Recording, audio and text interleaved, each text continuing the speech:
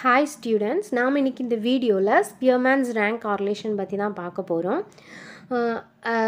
Rank correlation வந்து யாருக்கு found பண்ணாங்க, அதுக்கப்புறம் இதில் வந்து ஒரு ப்ராப்ளம் எல்லாமே இந்த வீடியோவில் நம்ம பார்க்க போகிறோம். இந்த rank கார்லேஷனில் 3 different types of problems இருக்குது. நம்ம இந்த வீடியோவில் ஃபர்ஸ்ட் ஒரு ப்ராப்ளம் பார்க்கலாம், அதுக்கப்புறம் 2வது 3வது வீடியோஸில் வந்து அடுத்த ப்ராப்ளம்ஸ் எப்படி பண்ணுறது அப்படின்னு வீடியோ போடுறேன். இப்போ ஃபர்ஸ்ட் ப்ராப்ளம் வந்து எப்படி பண்ணுறதுன்னு பார்க்கலாம்.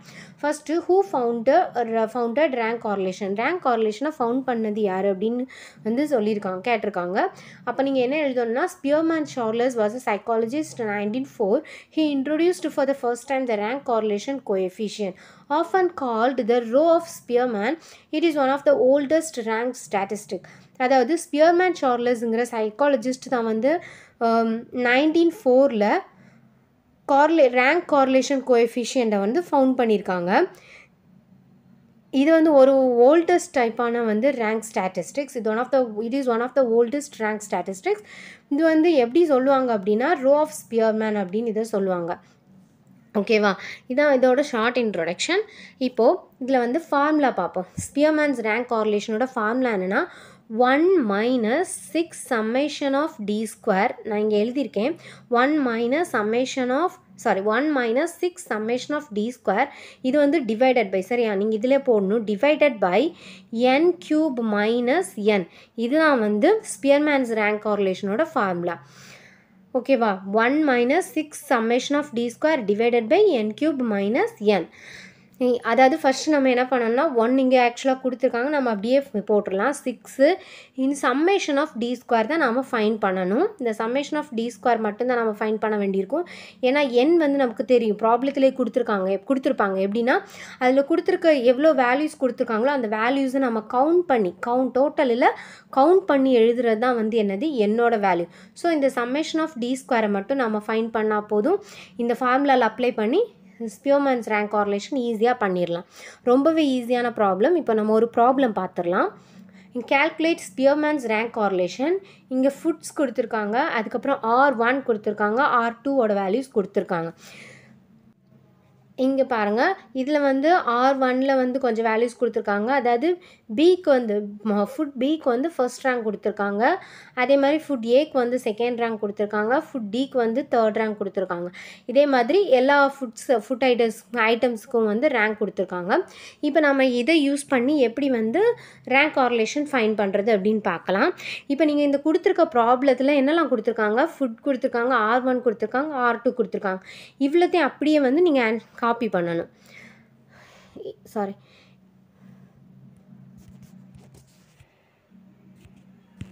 நான் ப்ராப்ளத்தில் கொடுத்துருக்க அந்த மூணு காலத்தையுமே காப்பி பண்ணிட்டேன். ஃபஸ்ட்டு ஃபுட்டுங்கிற காலம், அப்புறம் R1 R2 எல்லாத்தையுமே அப்படியே ப்ராப்ளத்தில் கொடுத்துருக்க மாதிரியே காப்பி பண்ணணும். அதுக்கப்புறம் என்ன கண்டுபிடிக்கணும்னா, டி கண்டுபிடிக்கணும். டி வந்து எப்படி கண்டுபிடிக்கணும், டினா என்னென்னா டிஃபரன்ஸ். அதாவது இந்த R1க்கும் R2க்கும் உள்ள டிஃபரன்ஸ் தான் வந்து என்னது, D. So R1 minus R2 is equal to D. நான் இந்த காலத்தில் எழுதியிருக்கேன். அடுத்த காலம் என்னென்னா, டி ஸ்கொயர் நாம் வந்து ஃபைன் பண்ணணும். அதாவது இங்கே கண்டுபிடிச்சிருக்க டியை வந்து ஸ்கொயர் பண்ணி இந்த காலத்தில் எழுதணும். இவ்வளோ தான் வந்து இந்த 5 காலம் தான் வந்து இந்த Spearman's ரேங்க் கார்லேஷனில் வரும். இப்போ R1லேருந்து R2வை நீங்கள் மைனஸ் பண்ணும்போது 2 மைனஸ் 1னா எவ்வளோ கிடைக்கும், 1 கிடைக்கும். 1 மைனஸ் 3னா எவ்வளோ கிடைக்கும், -2 கிடைக்கும். 4 minus 2னா 2, 3 minus 4னா -1, 5 minus 5 0, 7 minus 6 1, 6 minus 7 எவ்வளோ, -1. இப்போ நம்ம டியோட வேல்யூ ஃபைன் பண்ணிட்டோம். அடுத்து என்ன ஃபைன் பண்ணணும் அப்படின்னா, டி ஸ்கொயர் ஃபைன் பண்ணணும். டி ஸ்கொயர் எப்படி ஃபைன் பண்ணணும் அப்படின்னா, 1 வந்து 1 இருக்குது, 1 ஸ்கொயர் பண்ணும்போது நமக்கு என்ன கிடைக்கும், 1 தான் கிடைக்கும். 1 ஸ்கொயர் பண்ணும்போது 1 கிடைக்கும். -2 ஸ்கொயர் பண்ணும்போது 4 கிடைக்கும். 2 ஸ்கொயர் பண்ணும்போது 4 கிடைக்கும். அதே மாதிரி அப்படி எல்லா வேல்யூஸையுமே டியோட வேல்யூஸ் எல்லாத்தையுமே ஸ்கொயர் பண்ணி நீங்கள் இந்த காலத்தில் எழுதிடணும். அடுத்து வந்து என்னென்னா, இந்த டி ஸ்கொயர் நமக்கு என்ன தெரியணும், சம்மேஷன் ஆஃப் டி ஸ்கொயர் ப்ராப்ளத்தில் ஃபார்முலாவில் இருக்குது. So summation of D square fine பண்ணணும்.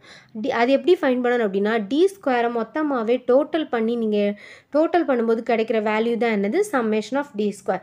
இப்போ நீங்கள் டி ஸ்கொயரை டோட்டல் பண்ணும்போது உங்களுக்கு என்ன கிடைக்குது, 12 கிடைக்குது.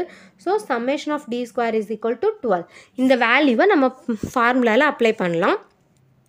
இப்போ ஃபார்முலா எழுதியிருக்கேன், உங்களுக்கு ஆல்ரெடி தெரியும் formula. 1 minus 6 summation of D square divided by n cube minus n. So இங்கே ஃபார்முலாவில் இருக்க மாதிரி அப்ளை பண்ணிடலாம். 1 minus 6 into summation of D ஸ்கொயரோட வேல்யூ நம்ம எவ்வளோ கண்டுபிடிச்சி வச்சுருக்கோம், ப்ராப்ளத்தில் 12 கண்டுபிடிச்சி வச்சுருக்கோம். ஸோ இந்த 12 டிவைடட் பை 7, அதாவது என்னோட வேல்யூ எப்படி 7 வந்துச்சுன்னு பார்க்கலாம். ப்ராப்ளத்தில் பாருங்கள், இங்கே ஃபுட்டு எவ்வளோ ஃபுட்டோட ஐட்டம்ஸ் கொடுத்துருக்காங்க. 1 2 3 4 5 6 7 ஐட்டம்ஸ் கொடுத்துருக்காங்க. ஸோ இந்த 7 தான் நம்ம என்னவா எடுப்போம், என்னன்னு எடுப்போம். ஸோ 7 கியூப் மைனஸ் 7, 1 மைனஸ் இந்த 6 இன்ட்டு 12 வந்து நீங்கள் பண்ணும்போது உங்களுக்கு எவ்வளோ கிடைக்கும் அப்படின்னா 72 கிடைக்கும்.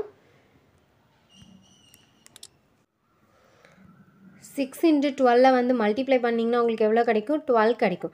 7 வந்து க்யூப் பண்ணிங்கன்னா எவ்வளோ கிடைக்கும், 343 கிடைக்கும், மைனஸ் 7.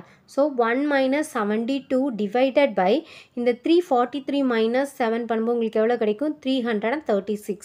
அடுத்து 1 மைனஸ் இந்த 72லேருந்து 336 டிவைட் பண்ணும்போது உங்களுக்கு என்ன வேல்யூ கிடைக்கும், 0.214.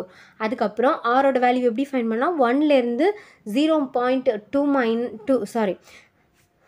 மைனஸ் 0.214 நீங்கள் மைனஸ் பண்ணும்போது உங்களுக்கு கிடைக்கிற வேல்யூ எவ்வளவு, 0.786. இதான் வந்து என்னது ஆரோட வேல்யூ. உங்களுக்கு இந்த ப்ராப்ளம் வந்து புரிஞ்சிருக்கும் அப்படின்னு நினைக்கிறேன். இதில் ஏதாவது டவுட் இருந்துச்சுன்னா என்கிட்ட காமெண்டில் கேளுங்க, நான் உங்களுக்கு எக்ஸ்பிளைன் பண்ணுறேன். இந்த வீடியோ உங்களுக்கு பிடிச்சிருந்துச்சுன்னா லைக் பண்ணுங்கள், உங்கள் ஃப்ரெண்ட்ஸுக்கு ஷேர் பண்ணுங்கள், நம்ம சேனலுக்கு சப்ஸ்கிரைப் பண்ணுங்கள். தேங்க்யூ.